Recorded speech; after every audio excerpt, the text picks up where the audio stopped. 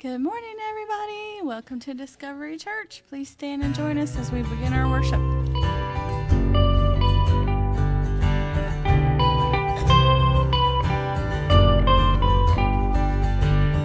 I'm here to meet with you. Come and meet with me.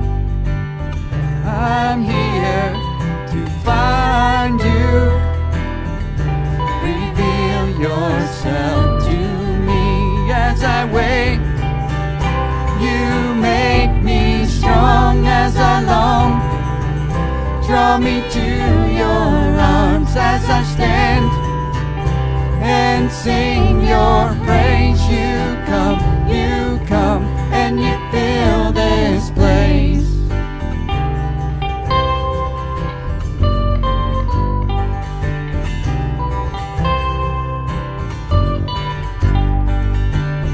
I'm here to seek your face. Meet me in this place. I'm here 'cause you called me, and your gift is free. As I wait, you make me strong as I long. Draw me to your arms as I stand and sing your praise. You come, and you fill this place. As I wait, you make me strong as I long. Draw me to your arms as I stand and sing your praise. You come, and you fill this place. Won't you come and fill this place? Lord, come and fill this place.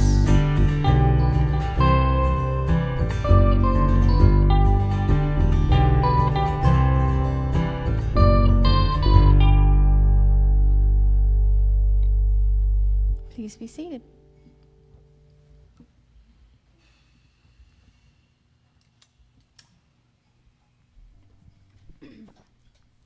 Good morning and welcome to Discovery Church. We're so happy that you're here with us this morning. Excited about what God's going to have to say to us this morning. Happy to be in each other's company again, but a little sad that all the decorations are gone because that was really fun. It's kind of like when you take down all the Christmas decorations and then it's just winter. We do have some exciting stuff going on. Do we need a missions announcement? Do you want to share? Sure. Okay. So Janice is really responsible for Water for Tanzania, and we're still doing that in the month of August. So Water for Tanzania in the month of August. Thank you for your contributions so far. Hopefully more will come in throughout August. We're also going to focus in August on preschool. So we're going to have two things running at the same time because preschool is going to start up. And Emily Hull reached out to me. She's our director of preschool, and she said, can she come in and promote preschool for August? And so we're going to do that as well. So we're going to run both. So they'll be looking forward to two missions that we're going to run simultaneously in August, and because we were thankful for the preschool, and she did a great job helping us in VBS as well. So thank you. Yes, ma'am.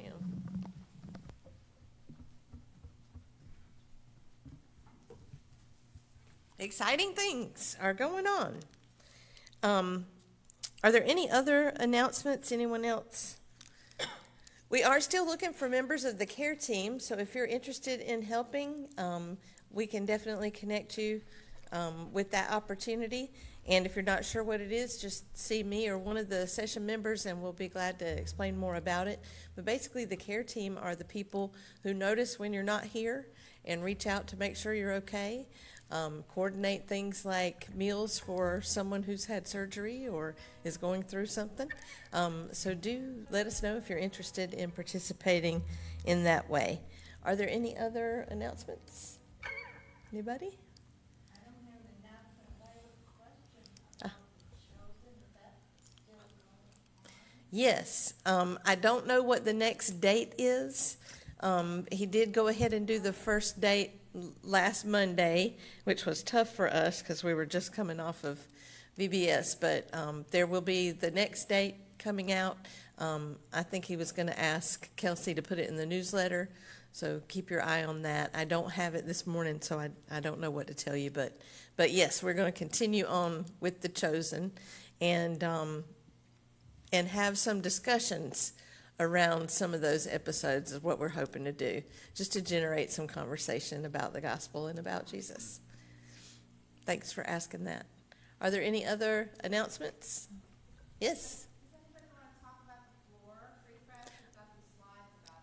Oh my goodness. It looks amazing. It's one of those deals where you didn't realize how dirty it was until it was clean. When you took all the furniture out and went, wow. The grout looks awesome.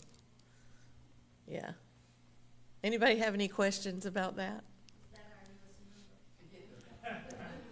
our dog made it into the picture. Oh, nice. I love it. So when they cleaned up, I reached out to Ron and said, hey, they look great. Did you do this? And he said, no, I didn't do it. And so I reached out to Melanie and I said, Melanie, did you do this? And she said, no. And so I wrote down everybody that I could see that I saw that was here at some point that helped to do it. So Ron and Emily and Bob and everybody that was here. Yeah. Because they did it. It's a huge difference to see those floors. It huge is. difference. Should be done every year. Fred and particularly Fred and Bob did so much work as far as putting things back, and then Fred did the run with a lot of stuff that had to go over to the what do we call the recycling area or whatever. Mm-hmm. They're done. Yep. Yeah. So thanks to everybody who did that. Because, Yeah. you know, everybody always helps, and that's great. And then we filled it up again yesterday. No good deed, Fred. No good deed. It was already rolled. Are there any other questions, announcements? All right. Well, let's pass the peace of Christ.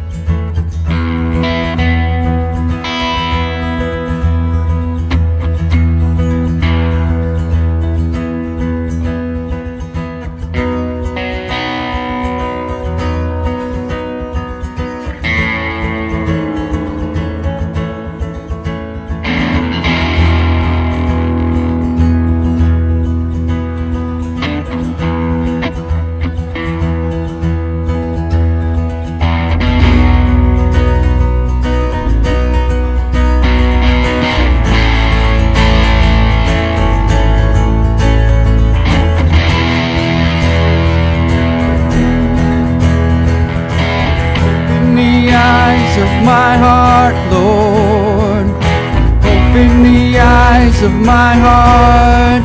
I want to see you. I want to see you. Open the eyes of my heart, Lord. Open the eyes of my heart. I want to see you. I want to see you high and lifted up, shining in the light of your glory. Pour out your power and love as we sing holy, holy, holy. Open the eyes of my heart, Lord. Open the eyes of my heart. I want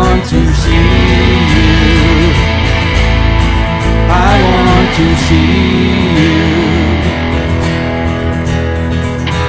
Open the eyes of my heart, Lord.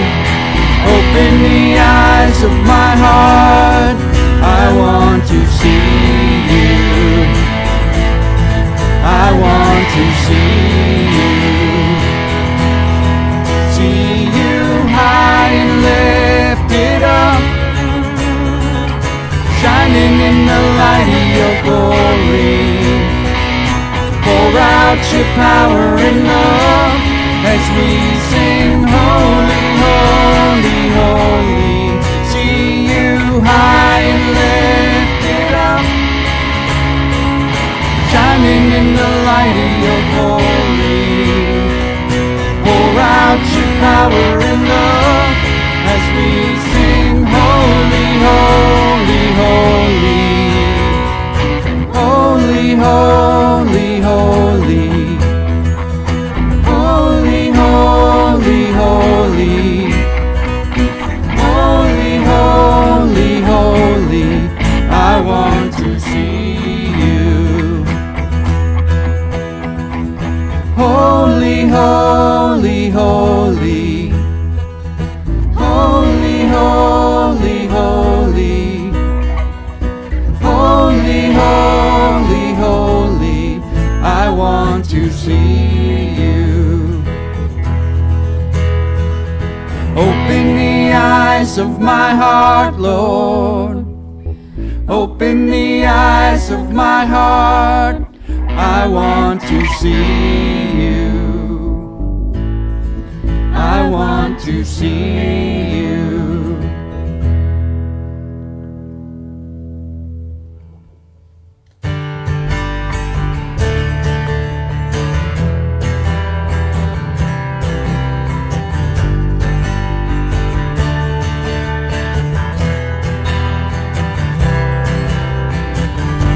We want to see Jesus lifted high, banner that flies across this land, that all men might see the truth and know He is the way to heaven.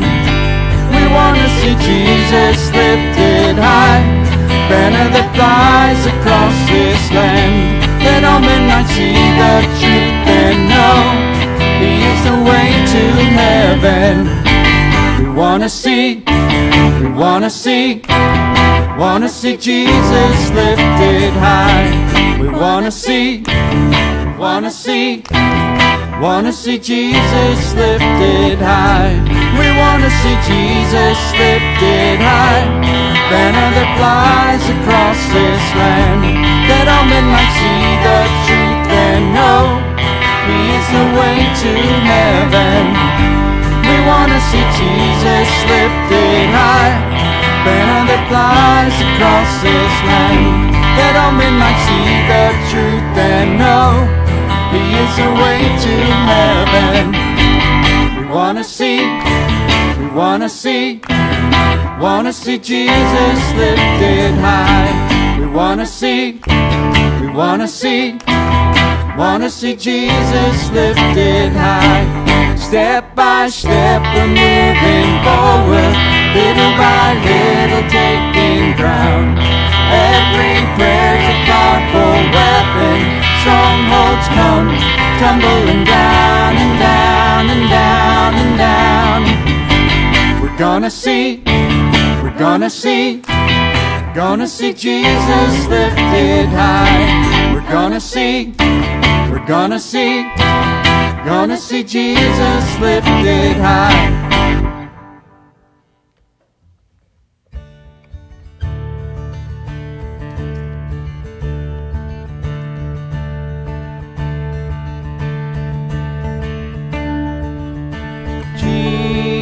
Jesus, be the center, be my source, be my life, Jesus.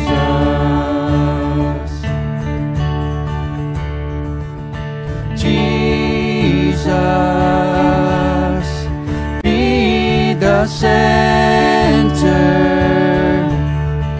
be my hope. song, Jesus. Be the fire in my heart, be the wind in these sails, be the reason that I live, Jesus, Jesus.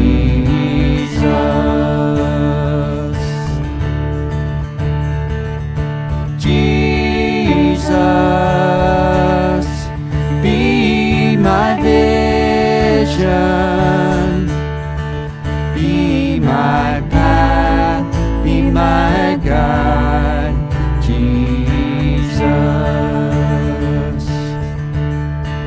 Be the fire in my heart, be the wind in these sails, be the reason that I live, Jesus, Jesus. Be the fire in my heart, be the wind in these sails, be the reason that I live, Jesus, Jesus.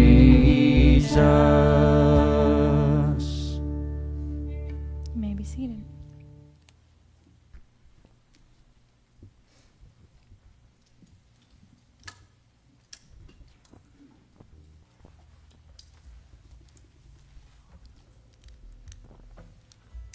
It's time once again for the prayers of the people. And we like to begin that time with praises to God for all the things that we've seen him at work doing this week.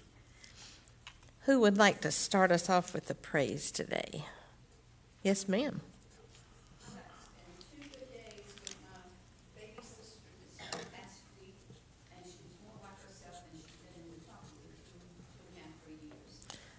That's fantastic.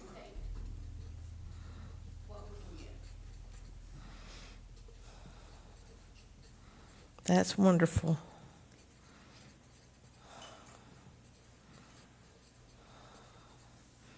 So Miss Jackie is praising God for a couple of days with her baby sister who's better than she has been in a long time.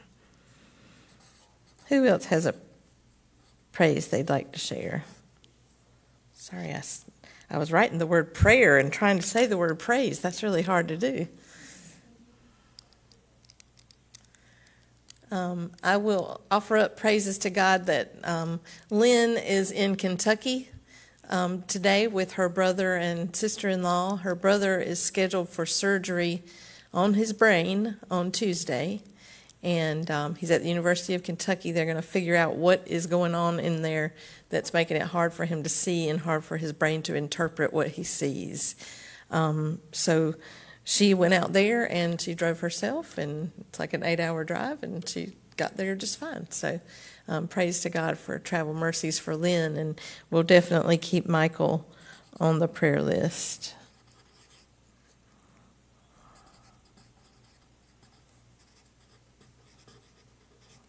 I have another praise. This one comes from James's dad, Neil Brantley Sr. He is struggling with a lot of health issues right now, and the family have called in hospice, and Grandpa is alternately aware and not aware of the situation. In the times that he's very aware, he has shared with me how much it means to him that you're praying for him. He said, they don't really know me, but we're brothers and sisters because we all love Jesus. And it's touched his heart that you're praying for him and that he's on your mind. So praises to God for you guys and your rich prayer life and all the things that that does in our community. We'll ask you to continue to pray for Neil Sr. and for Grandma B as well. Who else has a praise they'd like to lift up? All right, let's turn to prayer. Who needs prayer this week? Uh-huh. Two sisters, her family has, both families have COVID. Oh, it is coming on strong again. There's been a resurgence recently. So 2 sisters and both of their families have pretty bad cases of COVID. So we'll pray. Yeah, right? We'll pray for healing and for no long COVID.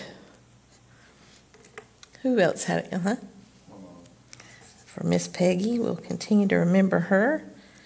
Ask God to continue to heal her. Yes, Fred. Travel nurses for my mother. She's returning today from New Jersey. Okay. We will pray for travel mercies for Margie's mom. Who else? Yes, ma'am. I had a son and daughter-in-law who are moving back to New Jersey on Thursday. Okay. So just prayers that they have a smooth transition and they can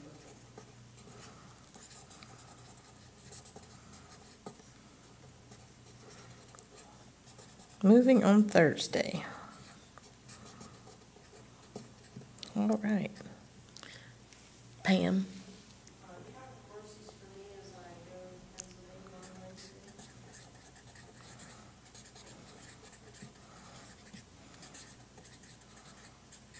All right. Pam traveling to Pennsylvania. Yes. Mm-hmm.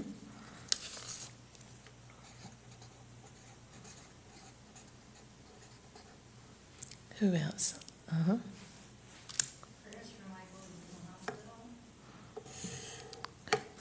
Michael Hodges. Okay.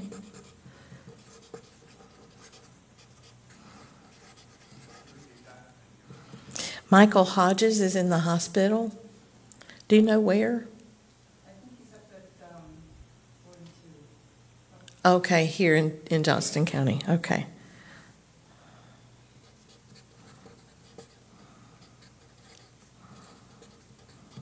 Okay. Say again? He might be coming home tomorrow. Okay, that's wonderful. Who else? I saw another hand. No. Anybody else? All right. Yes, sir? Also prepare for people in this world and it's medically proven a person can live over 40 days without food, but a person can't live a day without hope. Mm. And we got to have so many people in this nation throughout the world that have no hope. Mm-hmm. I just pray for hope.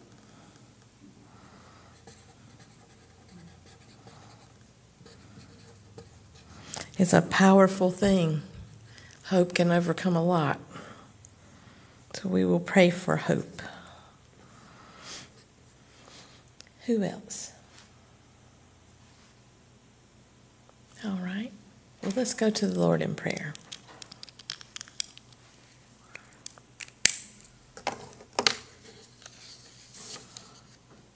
Father God, we come before you this morning with our hearts filled with praise, Lord, excited to see what you're going to do next, happy to be included in your plans, Lord, happy to be your hands and your feet here in this neighborhood, in this community, in this town. We thank you, Lord, that you include us in your plans and that you let us help you. Even though you don't need help, you include us, and we thank you. Father, we have so many things to praise you for. For Miss Jackie's baby sister, who was in better shape than she has been in a long time. We thank you for that time, Lord, and the hope that it brought. For Grandpa B. Neal Sr. and his moment of absolute praise for you, that so many people are praying for him. We thank you, Lord. Father, there are so many who need prayer.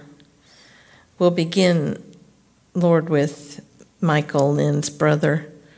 We pray, Father, for an absolutely flawless brain surgery for him on Tuesday. We pray, Lord, for strength, for recovery. We pray that you'll heal him and that his faculties will return, that he'll be able to see, and that he'll be able to interpret what he sees, Lord. And we thank you for little sisters who push people to move forward with their treatment. We thank you for her safe travel, Lord, and we pray that you'll continue to keep her safe. Lord, we ask for your blessings of peace on Neil Sr. We thank you, Lord, for all the days that we're able to have conversation and hear his stories and just be in his presence, Lord. We thank you. Father, for the two sisters whose families both have pretty bad cases of COVID, we pray for absolute healing for all of them. We pray, Lord, that there will be no long-lasting effects, that when they're well, they're well. And we thank you, Lord, for what you're about to do. Father, for Miss Peggy, we continue to pray for her healing, for her recovery, Lord, for all of her strength to return and for her to be able to read. We ask it in Jesus' name. Lord, for Margie's mom, as she travels, we pray for travel mercies. We ask for your blessings on Pam as she travels also. And we thank you, Lord, that you keep us safe. Lord, for Janice, whose son and daughter-in-law are moving on Thursday, we ask for safety and protection. We ask for that to go smoothly, Lord, and for the adjustment to be quick. And we thank you, Father, for opportunities that you give us. Lord, we lift up Michael Hodges and ask you, Father, to heal his body so that he can return to all of his activities that he enjoys doing. And we thank you, Lord, for making us aware that he's sick. Father, there are so many people who live today in a state of depression or sadness or loneliness that just blots out hope. And we pray, Father, that the hope that comes from you can be introduced back into their lives. Father, we pray that you'll use us to deliver hope to those who don't have hope right now. We pray, Father, that you'll make a way that we can deliver the hope that we find in you to everyone, not just some people, but to everyone, Lord. Help us reach out. Father, we lift up all the people who are here, and we thank you. And we lift up those who can't be with us today, and we thank you for them as well. Lord, we ask you to bless us now as we move into your message and your word. Father, when Jesus was here and the disciples asked him how they should pray, this is the prayer that he shared with them, and we say it together now. Our Father, who art in heaven, hallowed be thy name. Thy kingdom come, thy will be done, on earth as it is in heaven. Give us this day our daily bread, and forgive us our debts as we forgive our debtors. And lead us not into temptation, but deliver us from evil. For thine is the kingdom and the power and the glory forever. Amen.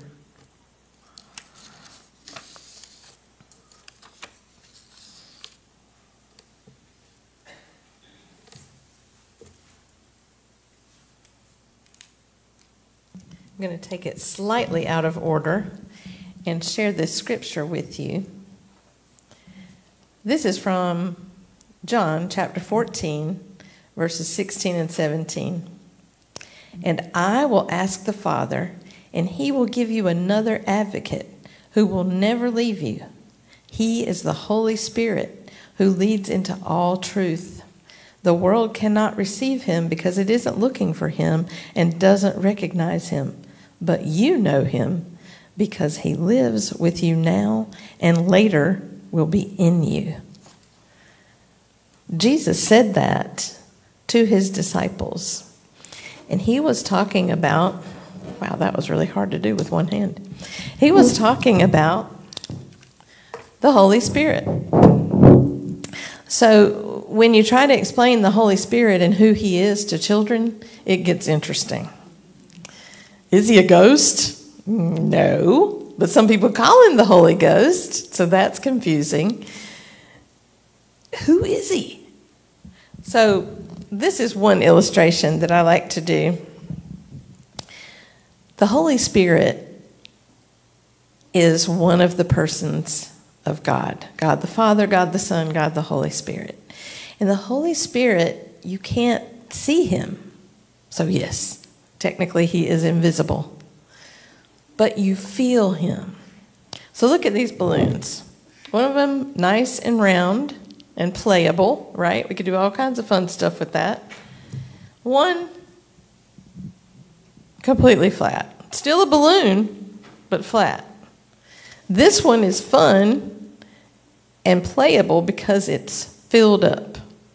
This one is not fun and not playable because it is not filled up. It's not being used for its full purpose. Now, are there things you can do with a flat balloon? I'm sure there are. I don't know what any of them are, but I'm sure there are. But with this balloon, so many things can be done. You can play with it over a net. You can shoot it. If you untie it, it'll fly all around the room like a crazy thing. You can kick it. You can bop it. All kinds of stuff you can do with this balloon because it's filled up and it's being used according to its purpose. The Holy Spirit is kind of like the air in this balloon. When you are filled up with the Holy Spirit, you are being used to your fullest purpose. You are playable at that point, and all kinds of things are possible when you're filled up. So let us all be filled with the Holy Spirit so that we can be used for our absolute best purpose. Amen? Let's pray. Dear Jesus, thank you for the Holy Spirit. Holy Spirit, thank you for filling us up. Help us never to stand in your way, but to give you your way in our lives. In Jesus' name, amen.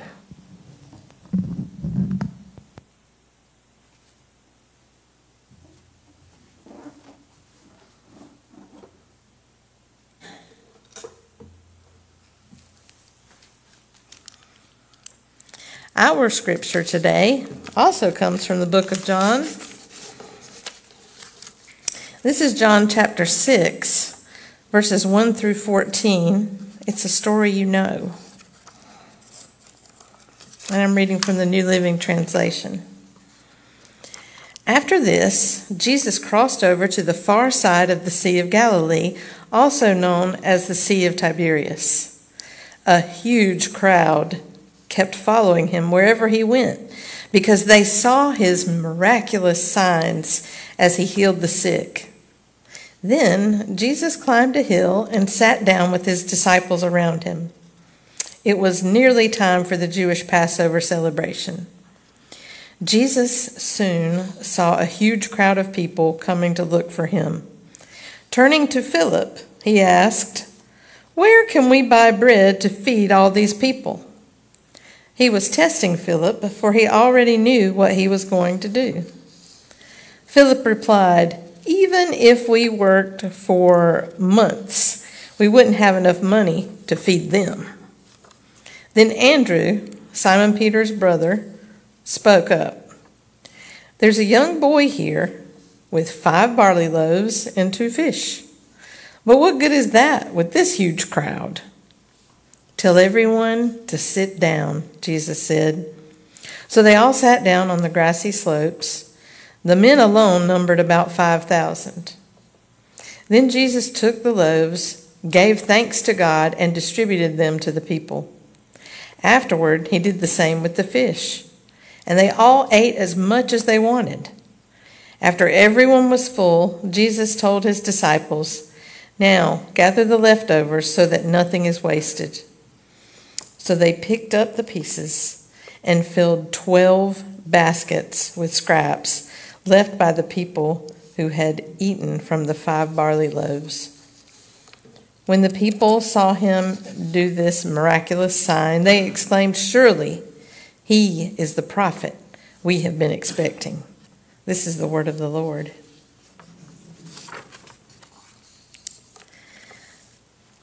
The math of God. First, a few math jokes.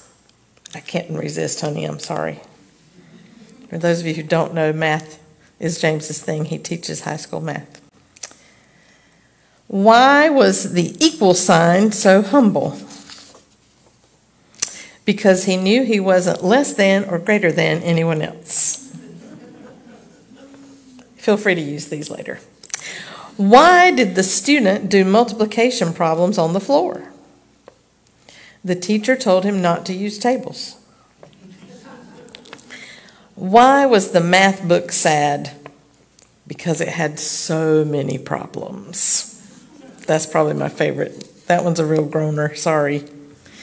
In preparing for today's lesson, I've thought about math more this week than I have probably in, I don't know, a really long time.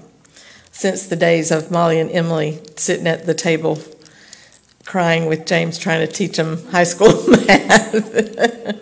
Those were hard days, hard days. It's hard not to love math in a house with a math teacher. But the thing that has stood out to me is the reaction that you get when you ask people about math. So if I said to you, "How do you feel about math?"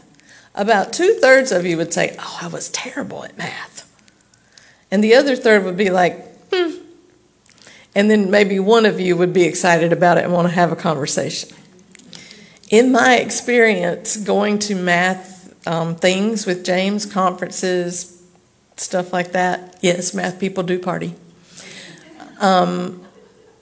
Sometimes the subject is a total conversation stopper.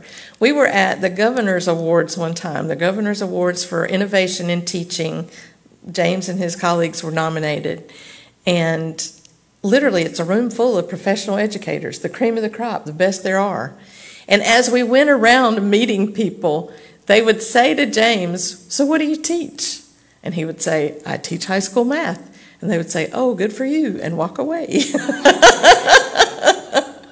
Or "God bless you," and walk away. There's like no further conversation.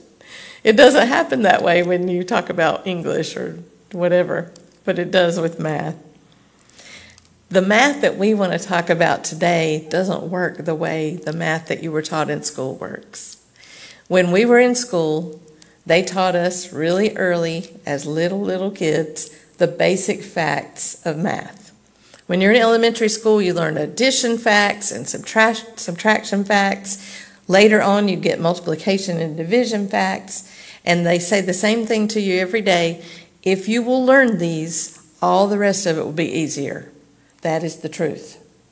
I have watched kids learn the facts early and excel, and I've watched them struggle to learn the facts early and struggle the rest of their math career. If you get the basics, all the rest of it's going to be a lot easier. So, what about these facts? Once you understand them, 1 + 1 = 2, 2 + 1 = 3. Once you understand those, you can apply those to more complex problems, right? But if you don't have the basic building blocks, it's very hard to understand algebra or geometry or more. As a person who barely scraped by in calculus twice, I'm just saying I maybe should have quit while I was ahead. So the basic facts of God's math, the way God does math, are a little bit different. God's math doesn't work like the math of the world. It doesn't resemble the math of the world very much. There's some basic facts that we need to master about God's math, and then all that complex stuff will seem a lot easier to us. So let's look at the basic facts about math, God's math. The first one is, you can't outgive God. Can't be done. We'll talk more about that. The second one is that God's generosity is born of love. He gives because he loves. And the third one is, God is the God of more than enough. El Shaddai literally means more than enough. So let's look at this very first math fact. In God math, you can't outgive God. He is generous in all things. Let's go back to our story. Are y'all hearing that feedback? Let's go back to our story. In our Bible story today,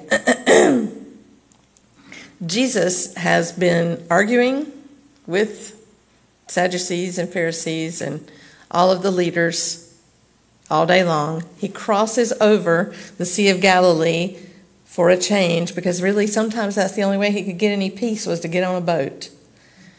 And so he crosses over, he gets off on the other side, and already there's a crowd coming. The man was besieged with people. People wanted to be in his presence because they never knew what he was going to do, but they knew he was going to do something. They wanted to hear his words because nobody had ever explained the scripture to them the way that he did. It was making so much sense to them, so they followed him literally everywhere he went. So he sees yet another big crowd coming towards him. And I love this part.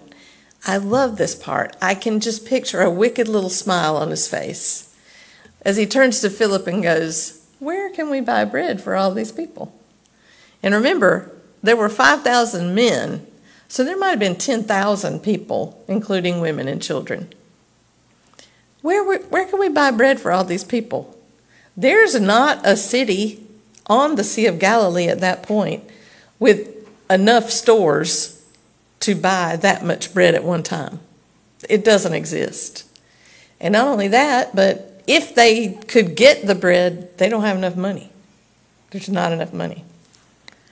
Jesus knows all this. He asks the question because he's including Philip. He asks the question because he wants Philip to think that all the way through. Now, we all know that when churches plan things, there's that one person that is super, uber, totally prepared for every contingency. We have one of those people in this building.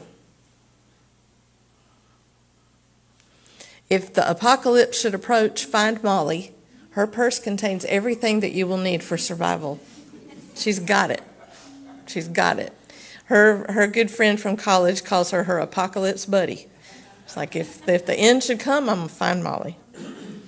There is that person who asks all the questions. Well, what are we going to do if this happens? And what are we going to do if that happens? And what if this happens? What's our contingency here? There are people who are just called to plan.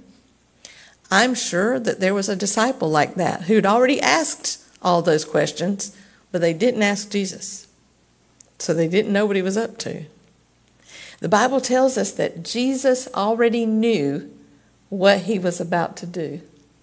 He already had it. When he crossed over the Sea of Galilee, he knew 5,000 people were going to show up, and he knew there was no food for them, and he knew that they weren't prepared to stay a long time and had brought food with them because they didn't know that was all going to happen. But he did. So poor Philip, we don't have enough money, and even if we did, there's not enough bread. I don't know. And then something really weird happens. Instead of Peter speaking up, which is usually how it worked, this time it's Andrew, his brother. Andrew says, well, there's this kid. Think about this first basic fact. You cannot outgive God. This boy, this nameless boy, we never find out his name, had offered what he had, which was 2 fish. And these are not great big trout, okay? These are fish. And 5 barley loaves. Now, loaf is a little bit misleading. What it really means is a roll about the size of your fist. So he had 5 of those and 2 fish in a little basket. And that was probably his food for the whole day. And that was the only food they had come across. Jesus knew what he was going to do, but Andrew in offering it, said, it's all we can find. But what good is that for all these people? And I could just see the smile on Jesus' face. He didn't say, watch this. He didn't say, I got this. But I know that they could look at him and tell something is about to happen. And it's big. So he says, have everybody sit down. Have them all sit down. And he takes the food. He blesses it. He breaks the bread. They pass it out. The question comes from children about this story. How did he do that? I don't know. But I know it didn't happen until they started passing it out. Until they did what he asked them to do, the miracle didn't occur. It's like when he did water into wine. It was when they started to do the things that he told them to do that the miracle happened. It's like when the lepers were cleansed. It was not until they started to go do what he said to do that all of the sores were healed. It's in the obedience that the miracle happens. So that boy gave what he had. And maybe he didn't know what was going to happen, but he just thought, well, at least the teacher will get to eat today. And he was happy to give it because he didn't want Jesus to be hungry. He wanted to hear more from him, right? He had no idea what Jesus could do with that little bit that he had. But he gave it freely, and he gave it unselfishly, and he gave it expecting nothing. And that's how God gives. He gives to us freely. He gives to us unselfishly. He expects nothing. That's how he gives. And that's how that little boy gave. And for Jesus, that was enough. They passed out food to everyone. They did the same with the fish. Everyone had food. They all ate to their fill. The Bible says that they all ate as much as they wanted. It was like Thanksgiving. You know, you look forward to it for a month or maybe more. It takes at least a whole day to cook it all, sometimes more than that. And in 20 minutes, you've eaten all you can hold, and it's over. They all ate all of their fill. There's no way that you can outgive God. That little boy gave what he had. Jesus made it enough. When we each give what we can give, God will multiply it. And the cool thing is, the little boy got to eat too. He got to eat more than he brought. He probably did eat more than he brought. They all did, because God gives so generously. Second fact, God's generosity comes from love. He gives because he loves us. When everyone had eaten, Jesus said, okay, now take some baskets and pick up all the leftovers. They had 12 baskets full of leftovers, and these are not little baskets. These are like fishing baskets. Oops, sorry. These are big baskets full of food. 12 of those they picked up because Jesus didn't want anything to be wasted, right? People can use that. Stewardship is important to God, that we take care of the things that he does give us. But God's generosity is about love. Jesus fed those people because they were hungry and they needed him. He fed those people because he loved them. And this is the thing that occurred to me this week that I had not thought about before. Jesus came to seek and to save the lost people of the house of Israel. That's who he came for. They were supposed to be the miracle and the recipients. And we're almost like the leftovers that got gathered up. We're almost like the 12 baskets. Because he wasn't sent intending to gather us up too, but that's what happened. Jesus gathered us up because he loves us. God gives because he loves. Thirdly, God is the God of more than enough. El Shaddai, the God of more than enough. God does not give greedily. He doesn't grudgingly reach in his back pocket and thumb through and find the smallest bill and give it to you. He doesn't give that way.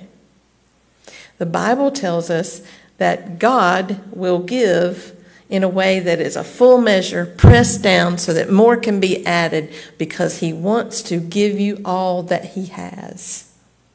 Do you understand that? He has it all, and he wants to give you it all. God's generosity knows no bounds. When we give, it's crazy math. When we give in God's math, somehow he turns that around and pours out blessings on us. So then we have more to give and we give more, and then he turns that around and pours it out on us. And it's like this ever-growing cycle. I remember the first time as an adult I was starting to understand tithing. The pastor that I was listening to said, God will make 90% of your income go way further than 100. And I said, that math does not make sense to me. He said, it's spiritual math. You have to see it with spiritual eyes. He said, I tell you what, do it. Just do it. And if it doesn't turn out to be true, I'll pay you back. Well, that's a guarantee. God says, prove me, try me.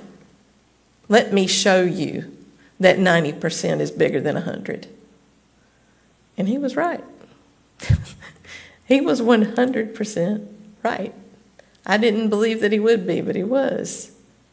God's math is higher than ours, just as his ways are higher than ours. He doesn't do things grudgingly or with thought about what we can do for him. There's nothing we have that he needs. It all belongs to him. Think about some of the things that God has done in his higher math. When Moses and the Israelites came to the Red Sea, he didn't have them cross in slogging mud. They crossed on dry ground. Hear that, dry ground. God doesn't do things a little bit. If you ask him for help, he wants to pour out help on you. He wants to send people into your path to help you. He wants to give you everything that you need. Sometimes you have to wait, right? Sometimes there's something else he wants us to learn before he does that, but he always does it. God is the God of more than enough. When I was a little girl, I've told y'all this before, my favorite thing at my grandma's house was to make a cake with her. Loved to bake. And my grandma was one of those instinctive cooks. I didn't know that about her when I started learning to bake from her. And so we started simple with a box of cake mix, right? That was how we started. And for some reason, I could never get my cake to turn out like her cake. And she would say, well, honey, I've been doing this for 40 years, blah, blah, blah. And I just thought I ought to be able to do it too. So I started watching her carefully and writing down what she did, because I realized at some point she never used a recipe, ever. Hardly any of her cooking was ever written down. And if it was written down, she didn't follow it, so it didn't matter. So we were making a cake, and she said, don't forget to sift the mix. Wait, what? She said, you got to sift your cake mix. It doesn't say that on the box. It doesn't say that. She said, well, yeah, but you have to. Okay, so I did that, and it made a big difference. Later on, she said, don't forget to put the teaspoon of vanilla in. What teaspoon of vanilla? There's nothing on the box about a teaspoon of vanilla. What are you talking about? She said, well, you have to put vanilla in it if it's a cake mix. How would I know this? I said, okay. She said a teaspoon, so I got out the measuring spoon. I measured a nice level teaspoon. I put it in there, and she went, pfft. I said, what? She said, that's not a teaspoon. I said, that's exactly a teaspoon. She goes, no, like this. She must have poured a full tablespoon in there. She had like 3 teaspoons in there. I don't measure. This I'm aware of. She said, you got to be generous with the vanilla if you're using a cake mix. My grandma had it all figured out. She knew how God gave, and she gave exactly the same way. Even when she was making a cake, she was generous. God loves us so much. His basic math is so simple. But we look at it sometimes and we see 1 + 1 = 4,000, and we forget to see it with spiritual eyes. You can't outgive God. Whatever you give, He is going to turn it around. I promise you, He is going to turn it around. If it's your time, if it's your talent, whatever it is, He's going to multiply it if you use it. God gives generously because He loves. El Shaddai, the God of more than enough. More than enough. Let's pray. Father God, we stand in awe of the way you give. We know, Lord, that you give not based on what we deserve, but based on the need that you see. Lord, we thank you. We thank you so much for your math. Your math that doesn't make sense to the world, but it makes sense to us. We're so happy, Lord, that you do things big, that you involve us in the big things that you do, that you give us a chance to be a part of some of these amazing works. Thank you for the opportunities like Water for Tanzania, supporting our preschool, and all the other missions opportunities that you give us. Thank you, Lord, for including us in your plans. Thank you for asking us questions that provoke us to think. Help us always to give generously the way that you do, Lord, whether it's our time or our talent, our money. We thank you, Lord. And it's in Jesus' name that we pray. And all God's people say, amen. Will the ushers come forward to receive the offering?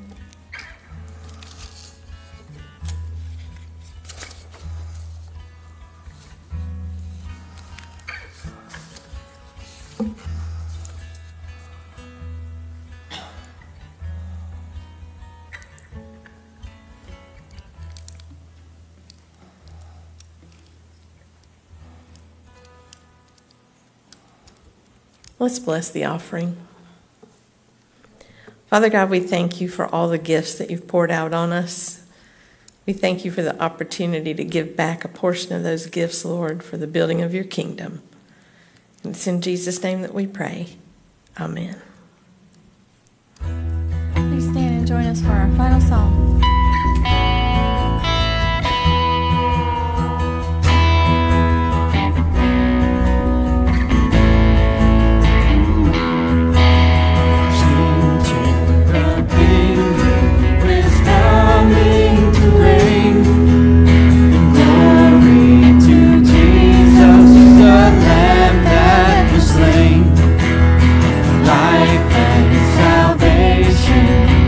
Empire shall bring, and joy to the nation when Jesus is King.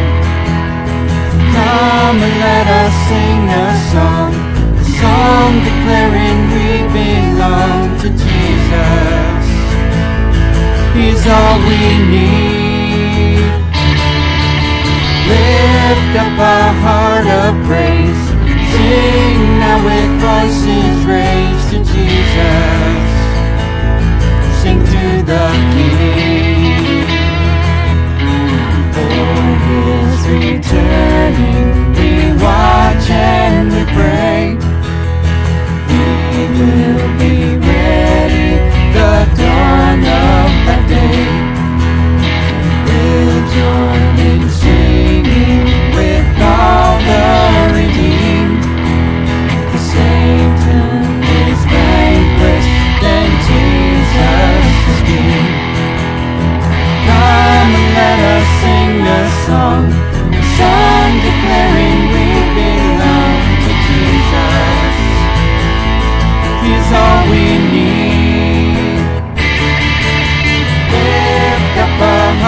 of praise.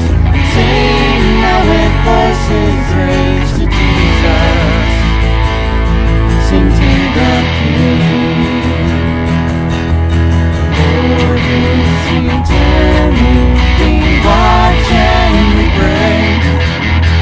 We will be ready, the dawn of that day. We'll join singing with all the redeemed. For Satan is vanquished and Jesus is King. Come, let us sing a song declaring we belong to Jesus. He's all we need. Lift up a heart of praise. Sing now with voices raised to Jesus. Sing to the King.